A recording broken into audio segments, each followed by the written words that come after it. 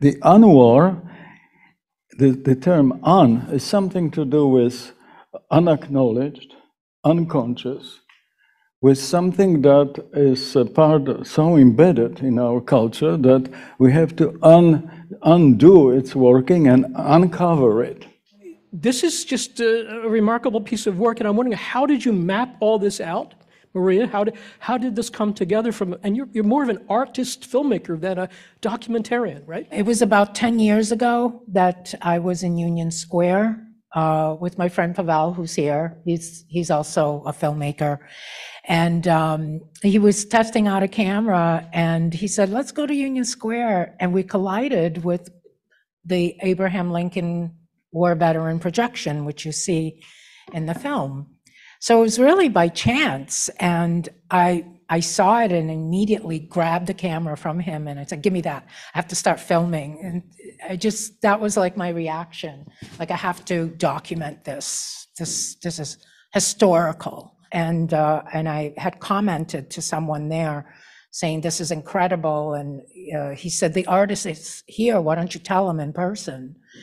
So I did. I told him, I said, this is the best art, public art piece I've ever seen, you know? And that's kind of like how this relationship started. I kept going back. I told him I wanted to do a short documentary on this piece, and I started filming, and then I just started investigating all the work that he had done. I looked into it. I just couldn't believe that no one ever made a documentary about an artist who has dedicated most of his life to creating works, a great deal of body of work that denounces war, you know, and xenophobia and everything attached to that, war's aftermath and war trauma.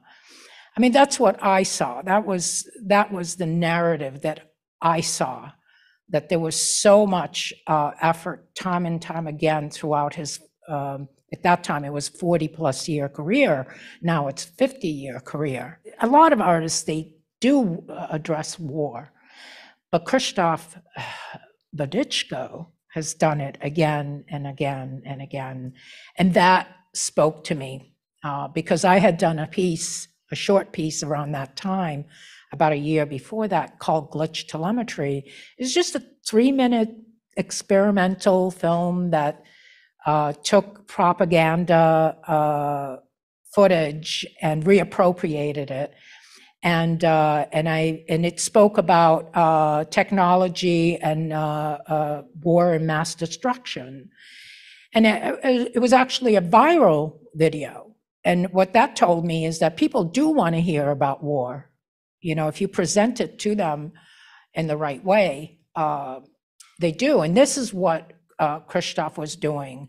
So I thought making a film that could expand on the dialogue between art and war, you know, using Krzysztof's work as an example would be to possibly where the film could also in itself become an intervention. Did you realize what you were biting off when you got into this? And how did you manage it? I was taking my savings and I was sinking it into making a film that nobody wanted to fund. And so I was just a nervous wreck all the time and just always constantly thinking, like, where's the funding going to come from? And it was just impossible. There was never light at the end of the tunnel. It was really like impossible. But I really thought that the ephemeral nature of this and Krzysztof's story, you know, that you see in the film was just so really important to document it. And it was really the challenging part was getting the story right, you know, getting the art, not just relying on a bunch of talking heads to tell us what this art is. It was very, very challenging to like draw it out from the work, from the people, of showing. We always say in film, don't tell, show. And it's the biggest, the most challenging thing. Michaela, I mean, you are also so important to this work, your organization, More Art. How did you first come across Krzysztof's work, and what was it that drew you to the project? We met just by chance. I don't know if you even remember, but it was at a cocktail party, and we just ran into each other and started talking. And then I said, why don't we do a project together? And, you know, we had an organization, More Art was founded in 2004.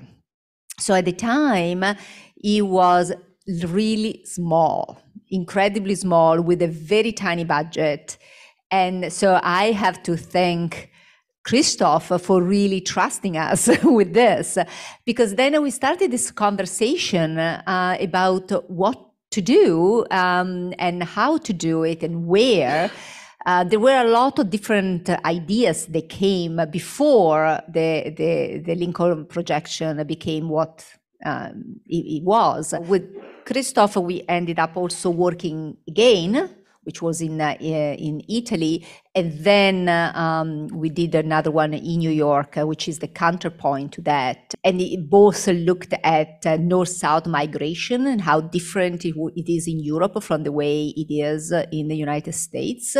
What I was amazed by also is that Krzysztof was able to co-opt this new technology, the technology of the drone, and make it completely subverted. Your work, and Michaela put it well, like, it's about technology, which we often think of as anti-human in some sense, or having its own ontology, whatever, separate from humans.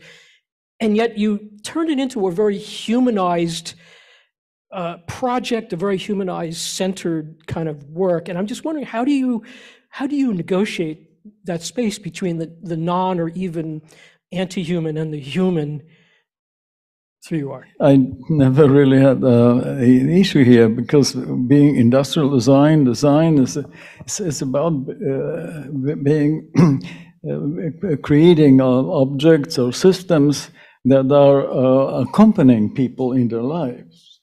So it's about also reaching the people and observing and studying, analyzing their lives, so one could not only be useful but also contribute to their emotional or symbolic life and sense of themselves and dignity and so forth. That was the ideals, maybe utopia of industrial design of that time. You're talking about glorious period of industrial design. It's also standing against authorities, against alienation, against all of the manipulation, control, protecting as much as possible through design people from all of those conditions and a human. That's where the interrogative design came from, which I have pursued here in the States, working at MIT and so forth. So I don't see, of course, the alienating aspects of technology. I can observe, it's close to my heart. And all of those media that can really be entrapment for people and actually contribute to miscommunication rather than communication. But at the same time, the same technologies potentially are liberating, emancipatory, and can contribute to communication. So this was my kind of Lichtmotiv here in my work at MIT. Is the work positioned for the random viewer alone, or is it also something that has an impact beyond that? First of all, the work is positioned towards those who are bringing their lives to the project. So that's the first audience, those who speak through those monuments. And they recognize themselves as living monuments to their own traumatic events and on pedestals. So this is also an audience, maybe minority, but it's an important audience. Then there are people who heard of this project through media, through various ways of advertising and also word of mouth. Those are the informed people who come. And then there are people who are there because they're always there. It's on the kind of routine. So you have a combination of those people. Those people who pass by don't even pay any attention. They have other things to do in their lives. They're becoming part of the project. And by those who are there standing and taking time to watch and to hear, because somehow all of this works. So, and also people who accidentally, just because of this event, they start talking to each other. There are some cases like this. This is what Brecht would like the most, when you have, the publics from different social strata, actually. Then there are people who use their iPads and film and transmit it to others and become, then those who get this way, they may come another day and also do the same. So it's enormous amount that we've seen this kind of. So I like all of that. I like also people who don't pay any attention because, it's just a public space. And to this list of things that sort of project out the project, we can now add Maria's incredible film, because that has given your work an entirely new dimension and a new resonance, and will continue to do so. With some artists, and with Krzysztof, he was resistant in the beginning because there had to be trust. He didn't trust me. He didn't know how was I going to represent Trust myself. But how was I going to represent his work, Michaela probably has similar reflections on the process of working together.